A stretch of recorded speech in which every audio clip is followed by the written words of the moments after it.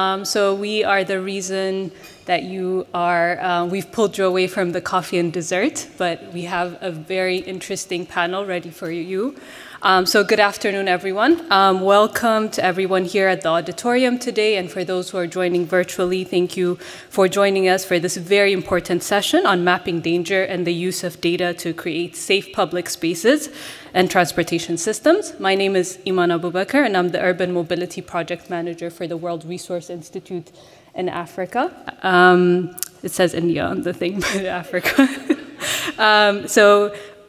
Just a little bit of what brings me here today. So many of you have been working on the space of safety, equity, and integration of mobility systems and using gender data to unlock the potential of transformation for African cities has been a big part of what I do. So this is a topic that's very close and dear to my heart. Before we get started and I bring on remarkable panelists, I just wanted to engage and get a little bit and hear from the audience a little bit. As I was preparing for the panel, I asked myself 3 questions, which I sort of want to ask the audience, and including the panelists. So how many of you have been on a panel or sat in an audience talking about gender data and transport? Just generally. Okay. Okay, great. How many of you feel that we've advanced in addressing gender issues in transportation? Okay, so we have a lot of inspiring that we need to do. And then if you could just, as you think about this, just make note of sort of what's holding us back from reaching our goal. What is it that we need to do? And we'll love to hear from the audience as well and interact with you as we go along. So the reason I ask these questions is because in the next hour, we want to make the session as interesting and as beneficial as possible. So we'll spend the next hour exploring how the gender data gap in mobility is affecting safety, accessibility, and sustainability of our transportation systems and our public spaces. We want this session to dig a bit deeper, to understand some of the root causes, to leave you with tangible sort of things that you can do when you walk out of this conference room. We want to provide concrete examples from not just one region, but many regions across the world. And more importantly, we really want to shed light on what have been the successes and what have been the pain points and lessons learned along the way. So all this in an hour, you may ask. It would have been a difficult task, but we have a great set of panelists that I'd like to introduce to join me on stage. And I'll introduce them as they walk onto the stage, and I will also give you a chance to talk a little bit about why you're here. So without further ado, let me introduce the remarkable women on this panel. My short introduction won't do each of them any justice at all. So first, Ms. Bronwen Thornton, who's the CEO of Walk 21 Foundation, which is a global network leading the movement for walkable cities. Bronwen works with local communities and global partners to make cities more walkable, and with that, more sustainable, equitable, and livable. We also have Kalpana Viswanath, who is the CEO and founder of SafetyPin, a social enterprise using data and technology to support cities to become safer, more inclusive, and smarter. And we have Angie Palacios, who's the principal executive in the gender and urban mobility sector at the Development Bank of Latin America. Please give a warm applause for our panelists.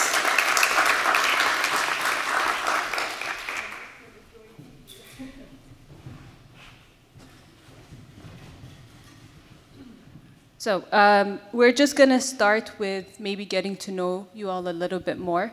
And if you can tell us introduce yourselves a little bit, why you're on this panel, and we'll take it from there. So Bronwen, could we start with you?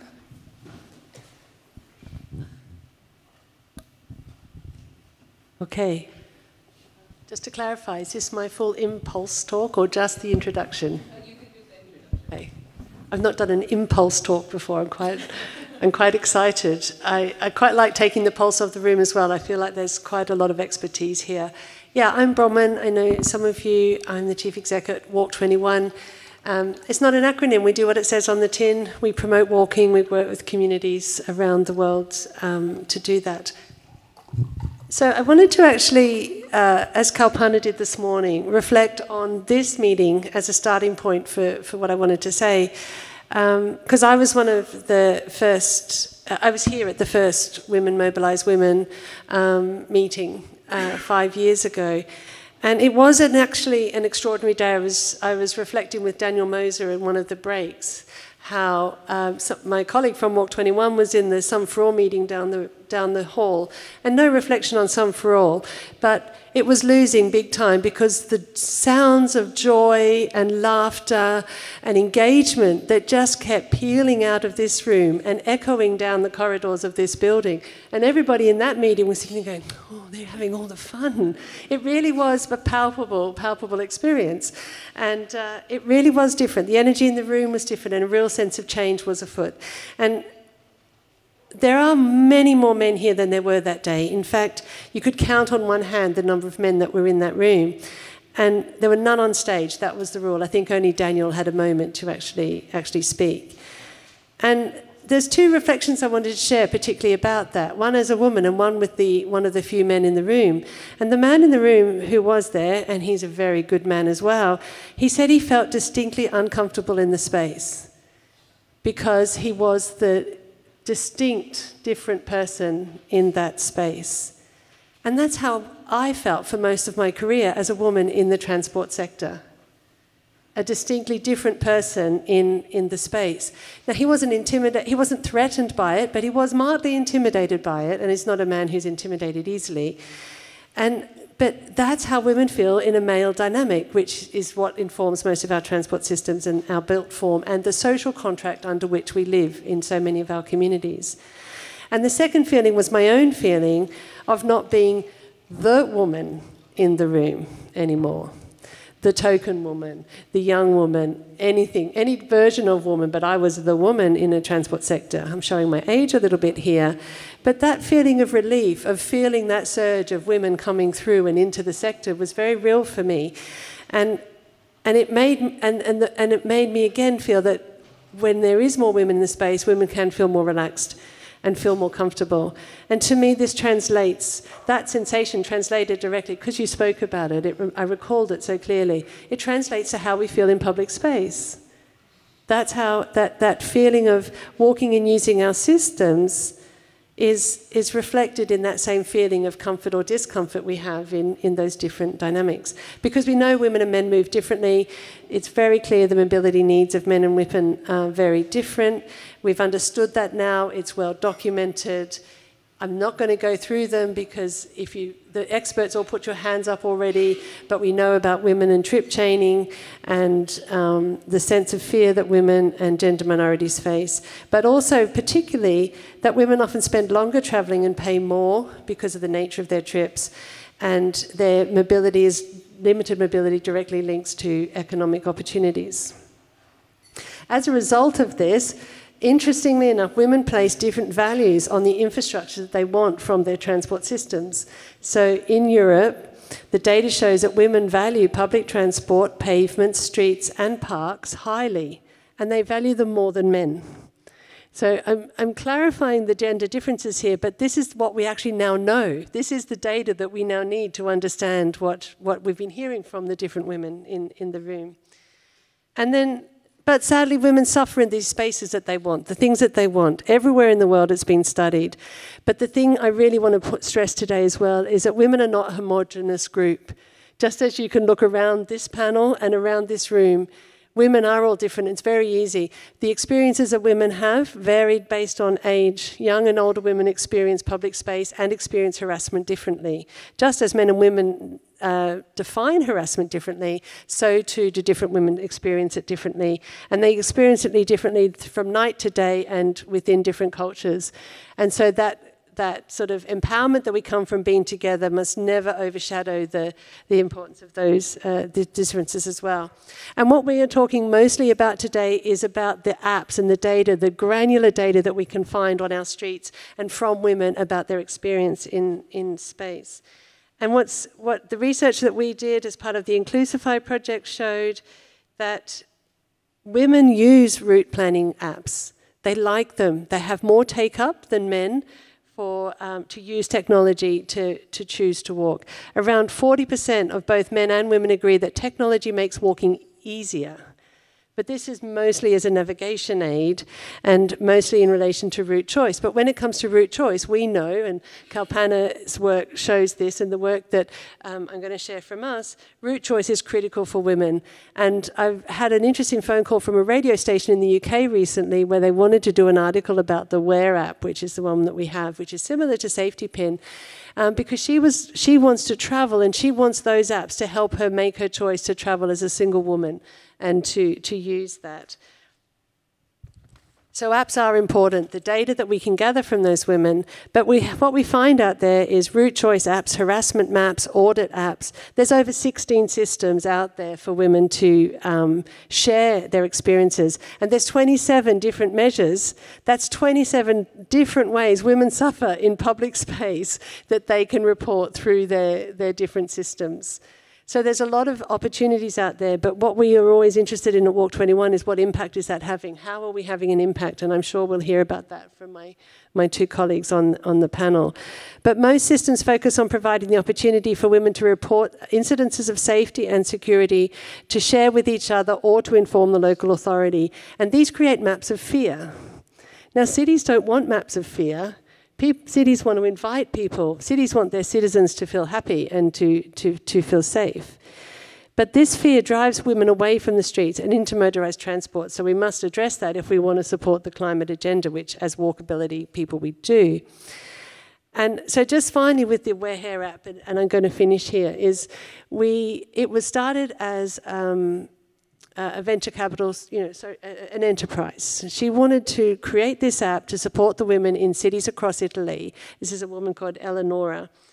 And she started in 2017 with a pilot in Turin, and it grew through all the Italian universities, mostly those, Italian cities, mostly those with universities. They have 23 cities with over 85,000 users reporting their walking experiences on a regular basis. And she thought she was generating such fantastic data that the local authorities would buy it from her to inform their decision-making so they could make those streets safer for women and therefore respond to those maps of fear by making it better. But they didn't. And so she was left as in an enterprise situation, not being able to turn a profit on that investment. And then that's why she approached us and said, look, I've got this community, they call them warriors, because they share information about their experiences. You've got a commitment to campaign for walkability. Can we come together and do something about that and try and leverage the data that we have to make a difference for women? Because there's no point having lots of information if we don't use it to make a difference. And so that's what we're doing with them now with the Step Up project. We're using our walkability app, which has street harassment as a factor, but not the focus. It's the full spectrum of walkability dimensions for people on the streets. And we're doing a project for this year looking at where we've mapped the fear that women experience in the cities of Italy, and we're mapping those environmental walkability elements, and then we're taking that as a package to the local authority to leverage change. And with Walk 21, with our app, we always go in with local authority engagement so that they invest and return to the community the effort that they've put in to actually report their data. It requires both. We need the political leverage, we need the community to contribute, and we need the technology to help us bring that together. And just to come to a close, I just want to address one more thing about women and moving in public space. It's not just about safety and security. Yes, we must do that, but we must use the information that we gather to do cost, convenience, and comfort as well, so that we go beyond maps of fear to not only address safety, but to realize a fully woman-centered community and transport system for our women and girls into the future. Thanks. Thank you so much for setting the scene for us. And I think it's, earlier in the sessions we were talking a lot about how we can quantify some of the data sets around perceptions, around feeling of safety. So tools like Walk 21 and what Safety Pin is doing is trying to bring these data sets to the forefront.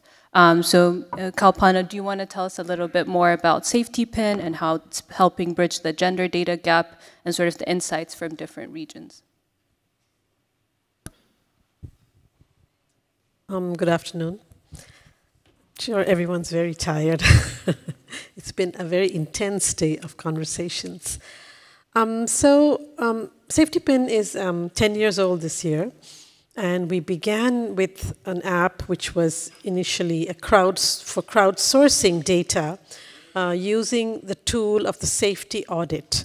The safety audit is a very simple set of parameters that we use to measure how women or how anybody who's using a public space feels. And it has a combination of elements which is the physical infrastructure, so it is your walkability and the lighting, etc., the availability of public transport, but also the social usage of the space and the nature of the built environment. So are there people using the space? Are there good eyes on the street? So we started, like Bronwen says, we started collecting data, and we thought, wow, everybody's going to start giving us lots and lots of data, which didn't happen that easily. Everyone who's ever worked on an app will realize it's much easier to build an app than to get people to use it. So we have had to innovate over the years. We recognize that crowdsourced data is valuable, but limited in scope in some ways. And I'll tell you why. Because when we went to at that time we started doing some work in Delhi, the city that I'm from. And when we went to the government and said, see, we have this, like we have 12,000 women have told you where they feel unsafe. And they said, how can we trust them? People can say whatever they want on an app. I mean, they were not saying anything about women, but they're just saying that, crowdsourced data is not necessarily trustworthy unless it's in millions, When you have really, like a TripAdvisor or something, then you would look at that. But then they also told us another more important point. There were two other points. One was that, okay, you have a lot of red points. So in the safety pin app, when you do an audit, depending on the score, it's either red, orange, or green. So we said, oh, look at all the red points, they're not safe. And they said, but where there is no point, what does that mean? And we realized that's another limitation of just crowdsourced data, because it could mean two things. It could mean that, people who live there don't have smartphones, don't have the time to do a safety audit. It could also mean, which is very likely, that women felt unsafe and therefore did not linger to do a safety audit, take out their phone, but really actually run as fast as they could, walk past that place. So what I'm trying to say is that, the lessons about data is also something we've learned over the years. So we then supplemented our initial data set, which was really just crowdsourced audits, which we continue to do. The app is still available, it's evolved and be the thing. But we then, very soon, about 2 years later, we devised another methodology, which we call Safety Pin Night, which is a methodology through which we actually gather images of the entire street network. And then we analyze them. So what happens is at least you get a base data for the entire city. So that when you're looking at it, you don't have big gaps of no data. Because what is the point of data? We're saying that you need data to prioritize resources, right? To prioritize, to build policies to make a difference. If your data set itself is incomplete, then it's difficult to advocate for certain kinds of change. So we then came up with the entire street data set, and we've done that in many cities, including in Bogota, in Delhi, in cities around the world, actually, we've worked. And that data set did help because, for example, in Delhi, I will tell you that we had we had mapped about 50,000 points of the city across 4,000 kilometers. Delhi is a big city. And we'd identified nearly 7,500 points of the city where there was zero light. There was absolutely no light, which meant no ambient light, not just street light, but absolutely no light from a shop. So it was really a dark spot in the city. And when we were able to put it on a map and show that there's 7,500 places, that data spoke. It sort of shocked the authorities to say, okay, we'll do something about this. And they actually formed a multi-stakeholder committee and fixed a lot of the lights and came back to us 2 years later and said, can you map the city again? Because, you know, the sort of the chief secretary said, all these departments said that they have fixed it. We don't believe it. So they asked us to actually map the city as an independent this thing. And we found that of the original 7,500, it had come down to 2,700. We did map more areas and find more dark spots, yeah. But the point is, it came down by nearly 65%, which is a lot. And that was, and then we went to the places and collected data, because we also realized, and I think that's the important thing, you need numbers, but you also need the feel of that data. What did that mean? So then we went to at least, I think, almost 25 of those places and spoke to women, street vendors, others who use that area to say, did you find it was a difference? Did you notice it? And I will be honest, in some places I said, oh, I didn't even realize it wasn't working and now it's fixed. And in some places, yes, they did say it made a difference. So I think even how you measure the impact of what the data can say is important, you know. And finally, we've come up with, in the last few years ago, we came up with a third tool for data collection, because what we found again with these two was that there was still something that was missing. We were missing a particular granularity that is needed to give recommendations for change, you know. So we came up with a third tool called Safety Pin Site, which is really, it's like a web-based app through which you can ask questions, but also take photograph and geotag the place. So what we do a lot of this, for example, and we've done this with Angie as well, is that, say, for example, we're doing a study of metro stations. So at a metro station, we use that tool through which we map at every entrance and exit. We map all the infrastructure. We map the services, so are there public toilets, are there security guards, but then we also speak to people, right? And then we take photographs. So you have, like in one place, you have the geolocation. So it could be at a metro station at this exit. It's actually much safer than another exit, you know?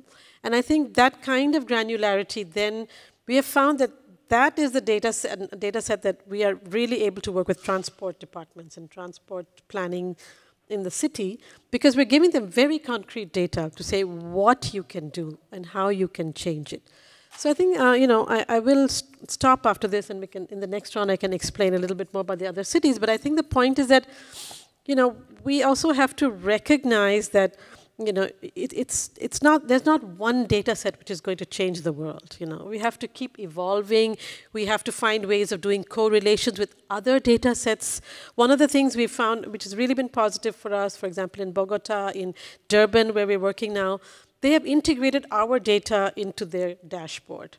So what that does is that they can look at our data in correlation to many other things, because a lot of data is not public data. For example, in many countries, geolocated crime data is not public data. So, for example, in India, it's not. So we cannot do the correlation between safety pin and the crime. But if they take it and they own it, then they can do the correlation and come up with more policies or changes. So I think also recognizing that only open data makes sense. It's absolutely no sense in trying to own your data because you're not going to be able to bring about change. So, you know, the data is the new oil, the new gold, the new money, whatever, but it's not money. It's valuable only if it can be used and it can be correlated and it's out there for people to do something with. Thank you so much, and it brings me joy to hear that about open data and open tools, because I think there's a lot of resources that are being wasted with this data being kept and not being shared. And I think you've really touched upon a lot of the challenges and how these tools are helping to shed light, literally, with the uptake of the data with government. So maybe now we can come to Angie to tell us a little bit about how this even gets more complex when we go into informal settlements and what's being done in the case study that you'll share with us. Sure. Well, hi, everybody. Just want to say I'm really excited. It's like, it feels like an alumni reunion of some sorts. It's like my own 50th anniversary from the first time I was here. So I'm happy to see familiar faces and new ones. Yeah, so going on the same line as Kalpana on that granularity, we had worked in Bogota with Safety Pin. We mapped out 17,000 kilometers. So the entire city of Bogota is mapped out with Safety Pin. That information is out there. You can look at it in the government websites. 600 kilometers of bike lanes, I think, were mapped out. I mean, it was great. So we understood that the tool worked. Gave really valuable insight to cities to use them in their land use planning and in other instruments for urban planning in the cities.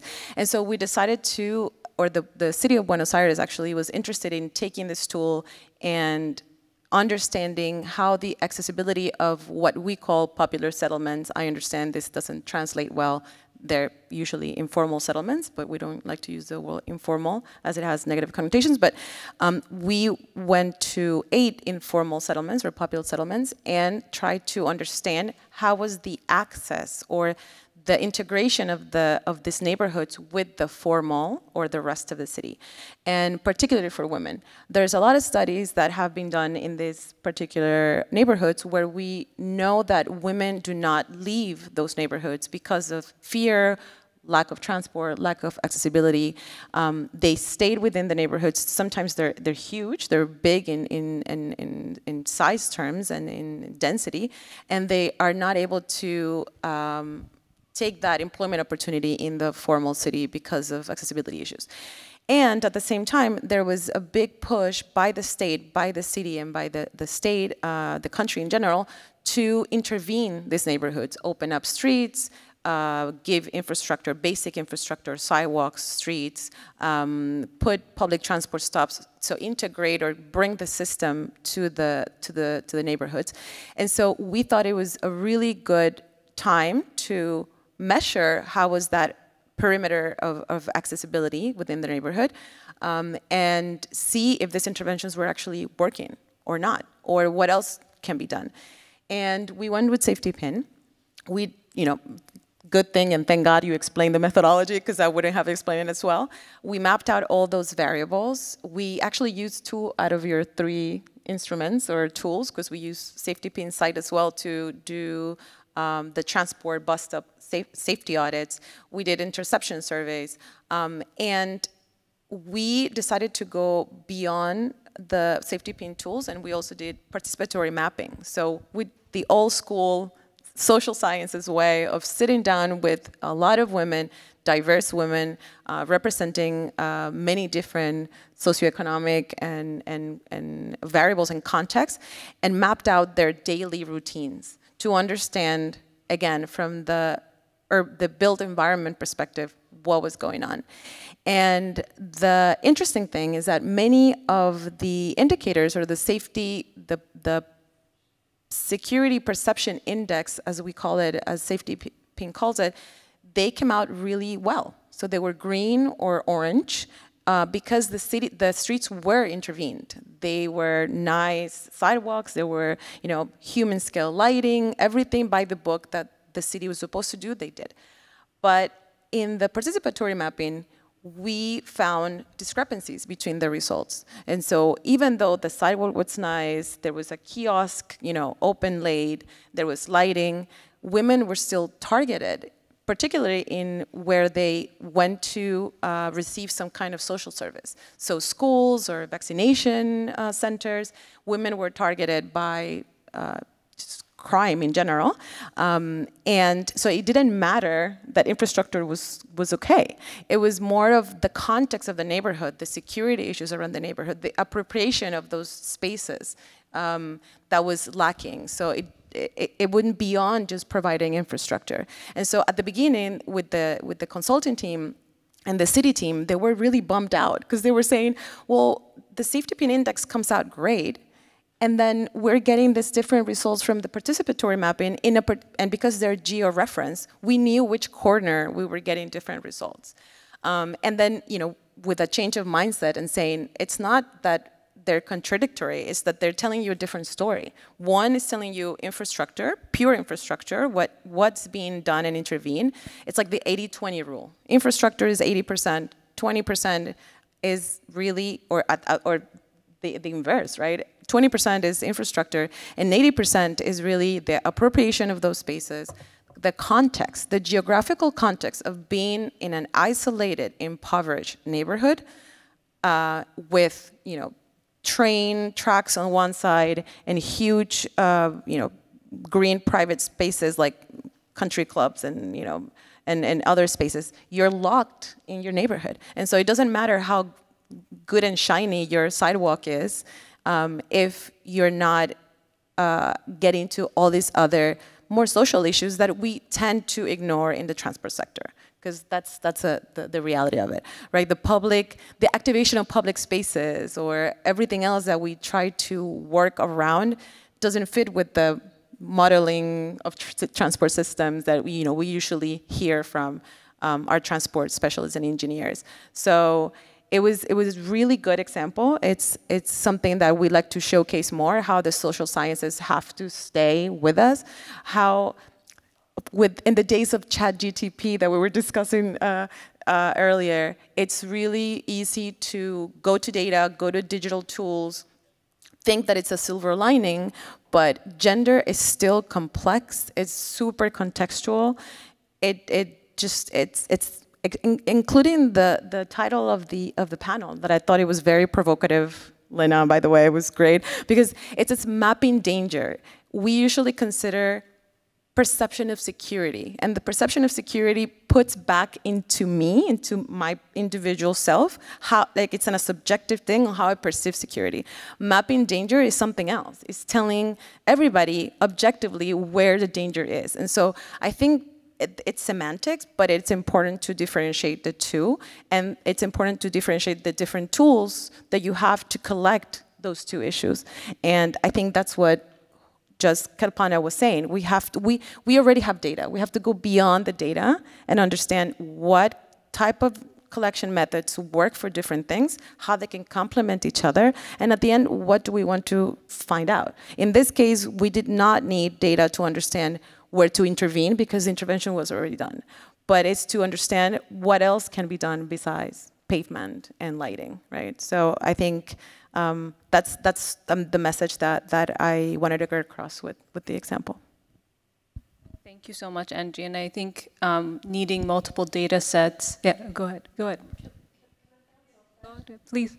Sorry, disrupting this panel, but doing it in a... I just really want to bounce off that, because you've given two really fantastic things from Bogota about the women's experience. And we had a very similar thing in Ireland. And this is where I want to draw the same but different thing all the time, because it is all same but different. People will always find reasons to be unique and therefore deter action. But there's so much we can learn from same. And in Ireland, we got invited to use our app to measure women's experience. So we were crowdsourcing, but targeted crowdsourcing, and so a bit like participative. And it was a beautifully engineered tram system. And that stops were in the perfect position so that the traffic could flow as freely as it possibly could. And the system ran down the street, it was beautifully engineered. And women didn't like it and didn't use it, because when they got off the stops, they were scared because they had to get off mid-block and there were no escape routes down that. Like, some really basic principles about designing safe spaces had been lost in this perfectly transport engineered system, exactly as you're saying. And I just wanted to bring a comment that to pick up on your last point, I just think is a really important one. And the point about data and the point about these apps is that they enable us to translate from making harassment a personal problem that needs a personal solution to making it a societal problem that needs a societal solution. And that translation of the individual into the systemic change that we want, that's what the apps, that's what the data, that's what the process allows us to do. Sorry. No. We're like hijacking the whole session. Yeah, we're like, bye. No, but to go back to that, and actually that's what safety pin is so, like, it's been so helpful for us. The director of the Housing Institute in Buenos Aires said, we already knew this, but you put it into paper with data and a map. And that helps me in the internal negotiation, right? So it's not that we're discovering something that we as women do not know. Of course, there's nuances, but to have put it in, to systematize and put it in quantitative terms that a lot of people and a lot of specialists understand, puts you in the map. It's not like, oh, those social sciences or that focus group that you did once. No, it's in a paper and it's in a map. It has a, you know, location, it's like a number. And so it's really, I think that's been the key to putting these things in the agenda of the public sector. Okay, thank you. I think all the examples that have been given shows how we can get government to uptake some of this data and use it to inform planning, decisions, investment. And that's really where we can translate everything that we do here. That's what our end goal is, to see that into action on the ground, changing lives for women. So I'm going to pause here once because I really want to hear from the audience. So if you have any questions, we have a bunch of backup questions ready, so we can continue the discussion. But if there's any questions that you have for the panelists, let me take one or two, and then we can get back to the discussion. Yes.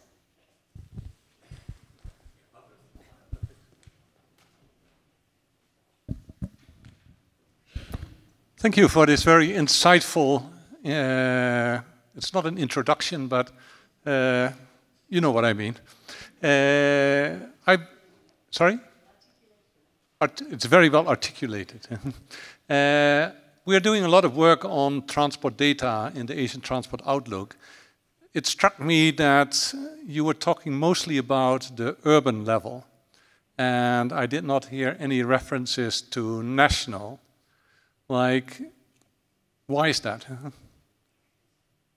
Let's keep the question simple. I think it was more our briefing for the panel in terms of focusing on street level experience for women and that type of thing. So it was more the focus for the panel. But if you expand a little bit on it, like if you would say, like, if we would want to look at gender-specific data at the national level, like some reflections on that? There's a big spot, and he's looking straight at me. No, actually you are. No, but to pick it up, because we're working on national policies at the moment around walking and cycling, and we're looking and analysing all of those in terms of their levels of commitment. And this, we don't do it at gender. Maybe you have some experiences on the gender dimension. We're looking at it more from walkability. And where they see this street level female experience doesn't translate into those policies at that level at the moment. But it's not saying whether it should or not. I think it is important, and I think, say, for in India, we have many levels of data. So there's a city. I'm not going below that. There's also the state, where a lot of data gets collected, and then you have the national, where you have your census data, you have the National Family Health Survey, you have the national NSSO data, and I think it's we have certainly found that on unpacking some of the gender elements of a whole range of things, the national data has much greater impact because you're able to sort of show something very clearly. So for example, the last census was the first time that we collected gender disaggregated data on transport. So we had fantastic data about women walking to work, not using bicycles, what percentage of men. And it was not obvious simply because since our priority has been to move cars, the fact that it's only less than 20% of Indians who use cars, but then even 20% of Indians is a lot of people. So the roads get clogged and you have the cars as the main problem. So all transport planning tended to continue working only around how do you end the traffic jams. And I think the data at the national level bringing out some of these things was extremely valuable for even for us working at the city level or even at the even more micro levels. But the other problem with that is that national data tends to collect only journey to work, and that's only journey to work, the commute. They only ask one question in these national census, which loses most trips by women. So it is a gender gap. In that sense, I think there's a lot of data already being collected at the national level that is not being recognized as gender data. And so it's, for example, time usage data. You can have so much insight from those type of surveys in terms of mobility of care, in terms of what you know, just Bronwen mentioned on just focusing on commute. When you see that most women spend their time doing care activities, and you see that at the national level, you can tell that transport planning is completely, it's not being done according to the data. You're focusing on that 20% that is really commuting to work. And so I think we have to have sort of like a keener eye and put that gender lens in observing already all the data collection that is going on at the national level, and just understanding the context of gender roles and gender norms to analyze them with a different lens, because the data is already there at the national level, which is not the case at the city level. So I think we have that opportunity there, that it's not being properly looked after. I think we have one. Yeah, go ahead. Thank you. Yeah, I just wanted to reflect a little bit about something that two of you said, which is that when you went to the local government and presented the data, they kind of doubted it. Or like they said, only because we have this data, then we can act. While it's something that we all knew and women already knew, right? So I want to go out of the data topic and go back to the representation topic. Because if we had more women sitting on the table, no one would have doubted the first data set that you presented, right? Because if we had women sitting on the table, we would have people who would have already felt that feeling of unsafety or something like that. So, yeah, so I just listened to you and I questioned myself about how much do we need to prove ourselves to be credible, right? So just wanted to mention that. That came to my mind, and I think it's something important to mention.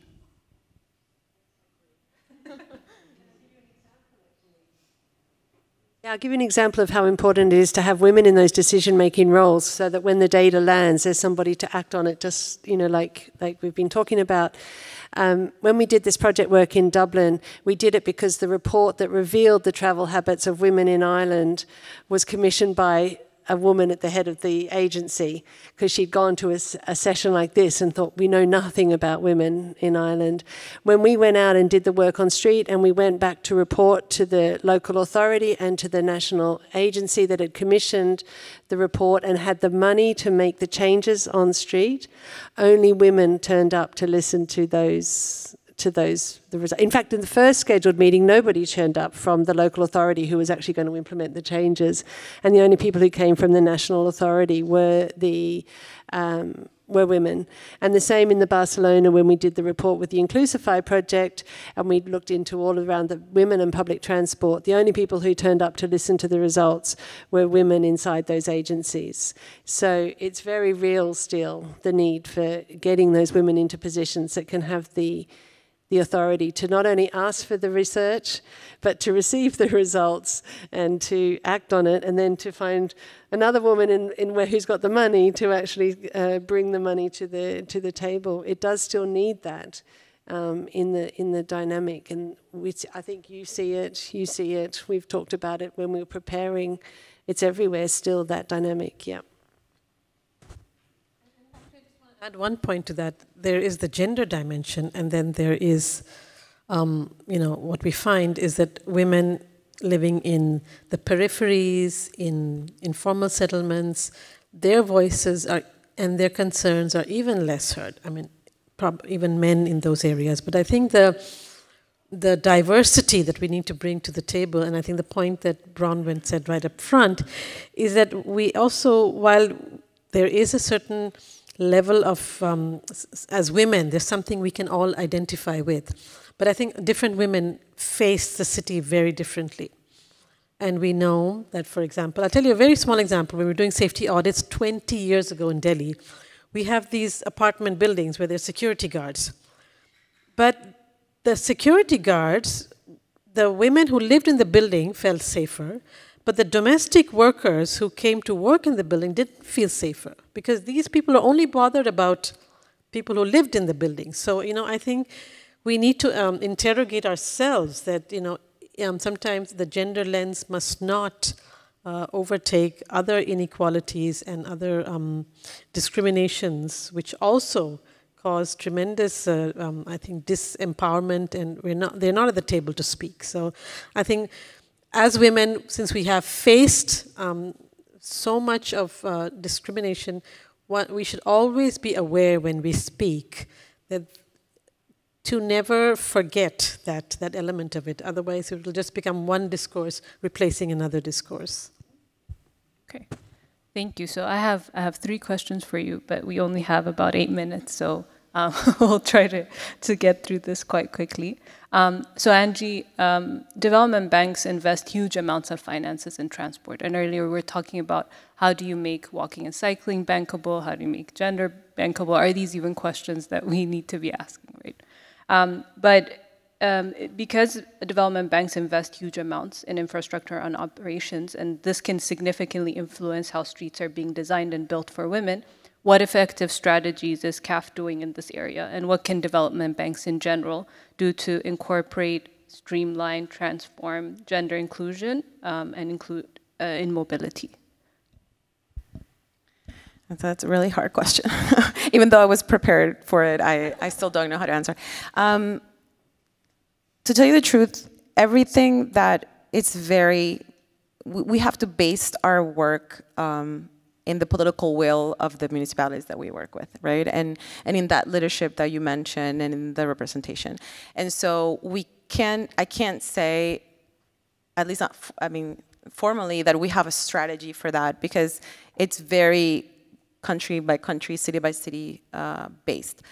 But what we can do is start putting these things into the agenda, and by understanding what data we're supposed to collect, to put forward that these interventions, because they have a gender lens, don't mean that they cost more, doesn't mean that they take up more time or more space. That it's a tweak within designs. It's putting one more check in terms of understanding how infrastructure is being used or how public systems are being used. And because I think it does when you do speak to a particular ally, a city, or someone who's going to implement our project, immediately they think, how much is this going to cost me? How much more? How much more time? Because I need to cut the ribbon in 1 year of whatever I'm building.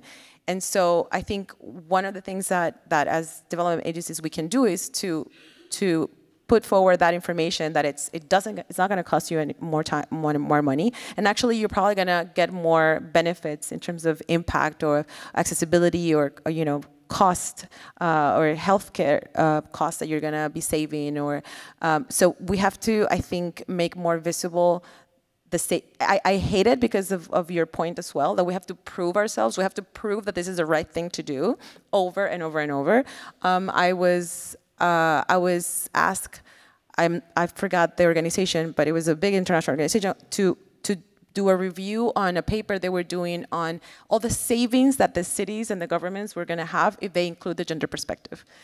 And it was like the premise of it. It was like, why do I need to justify that I'm important in your planning just because if you do, it's going to cost you less, right? And so, but these are still things that are going around, and as long as we don't have representation, money is what's going to move all these projects. And so perhaps a short-term, not sustainable solution, but a short-term solution is to showcase that this is not the huge investment that people believe it could be.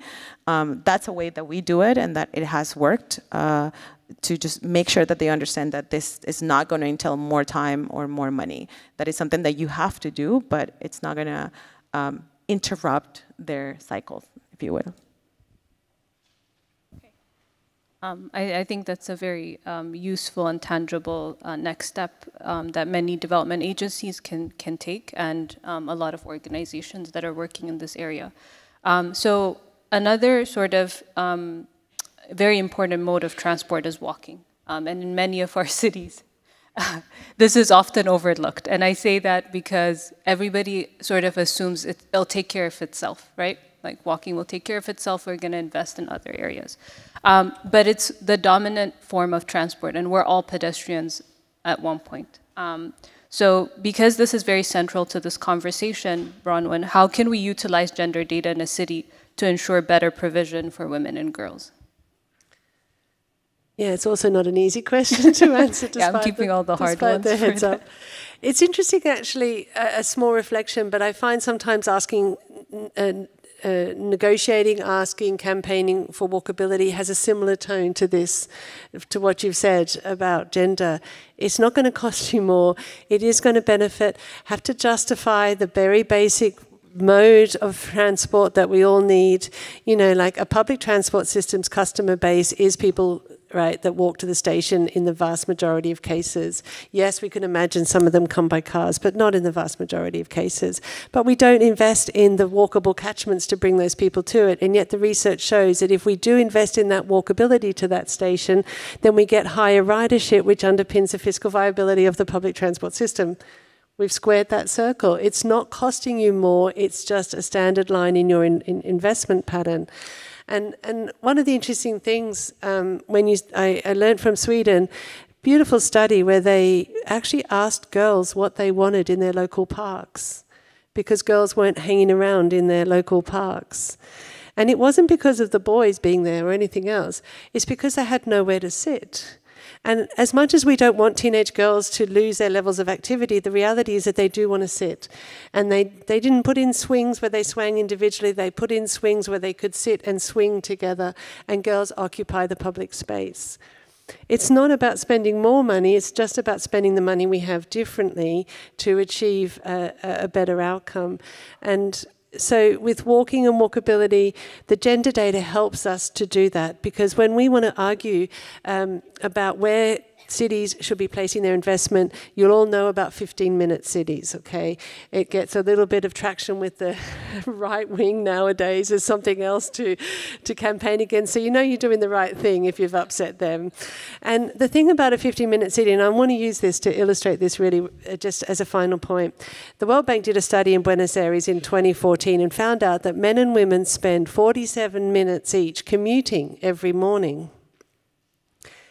KPI, 47 minutes, equal travel time. Oh, there we go, there's equality. Men spend that travelling in a straight line in a motorised vehicle, and so they go further to a workplace destination in a motorised fashion. Women spend that 47 minutes moving within their local community, delivering children, doing shopping, doing care work.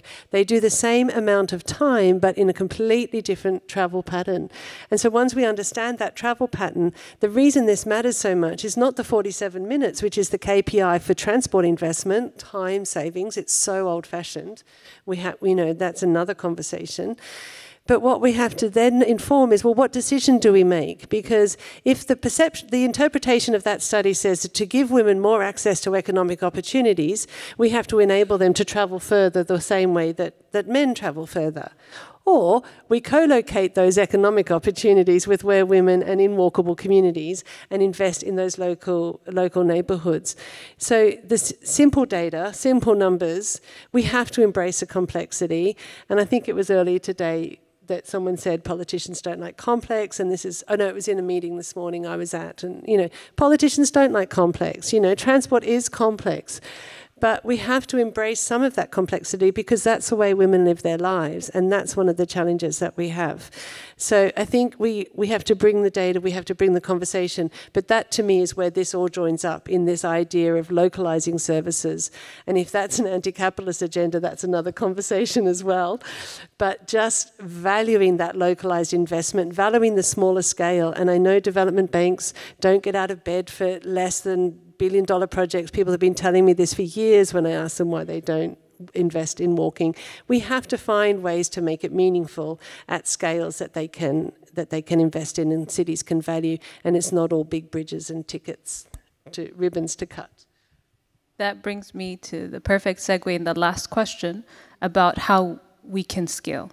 And I think earlier Sonal was telling us that really at this point we have the tools, we have we're starting to collect some of this data. How can we get to scale? I mean, this is something that I'm really very emotionally invested now. After spending so many years working on this, I want to see the change in my lifetime. I don't want to wait another 50 years to see the change. I mean, honestly, when I started working in this, 35 years ago, so now you know how old I am, I never thought that my daughter would actually face the same problems that I did, navigating public spaces. And, that itself was a bit sad. So I think we have data. We have many, many good practices.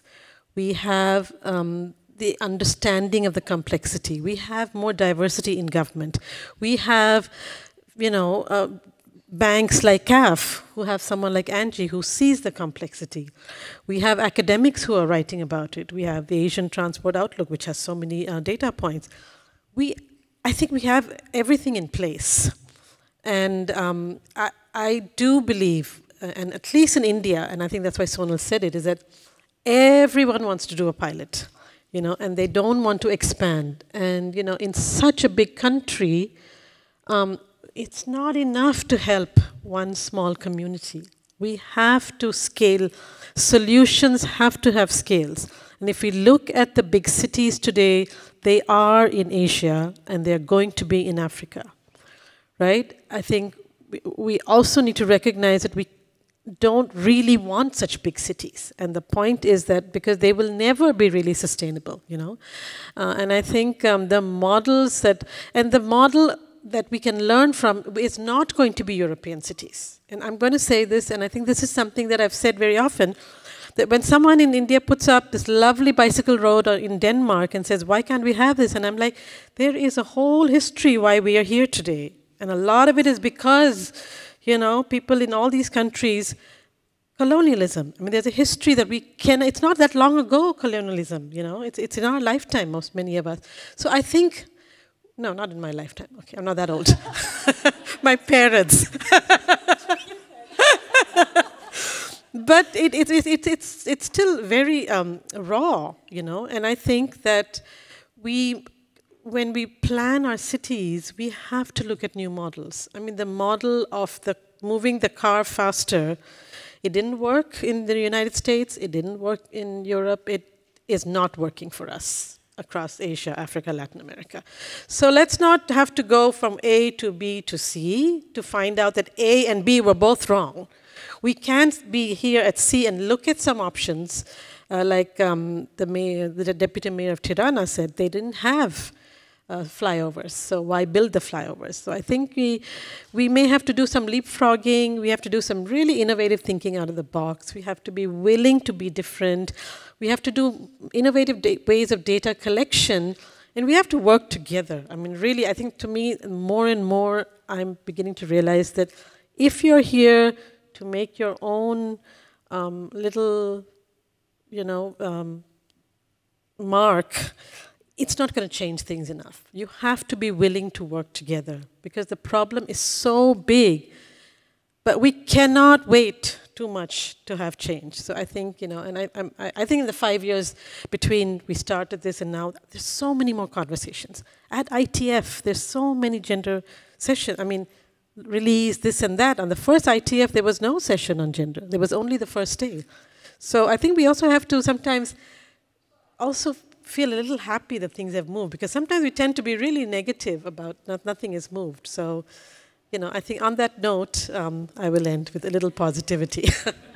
Okay. Thank you to all the panelists today. I think we all learned something very interesting from all of your work, and we're leaving with very tangible outputs of how we can bring that change. So if we can give a round of applause to our panelists, and thank you, everyone.